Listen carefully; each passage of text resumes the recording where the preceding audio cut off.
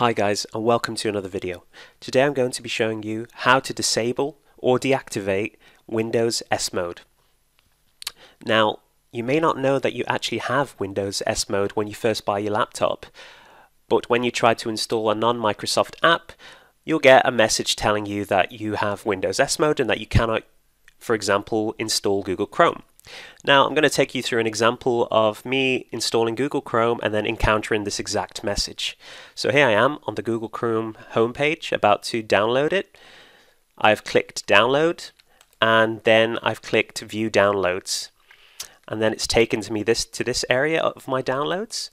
I've double clicked on the Chrome setup and then I've gotten the following message: for security and performance, Windows 10 in S Mode runs Microsoft verified apps.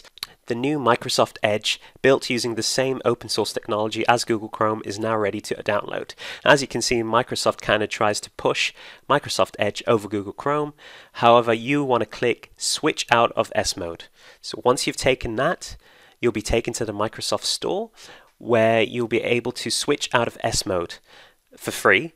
And what you want to press is the blue button on the left hand side, get switch out of Microsoft S Mode, and you want to press get.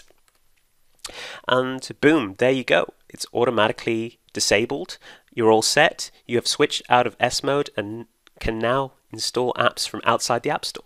It's as simple as that, and now you're back to the regular Windows 10.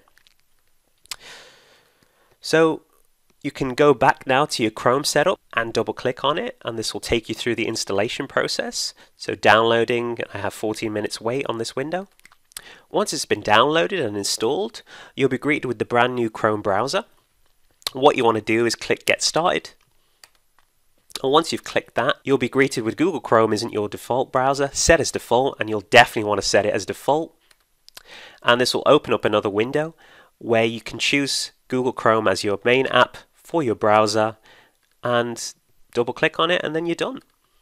You have set Google Chrome as your default browser. Alright guys, thank you very much for watching. If the video was helpful in deactivating Windows S Mode, give me a like, subscribe, and I'll see you on the next one. Bye guys.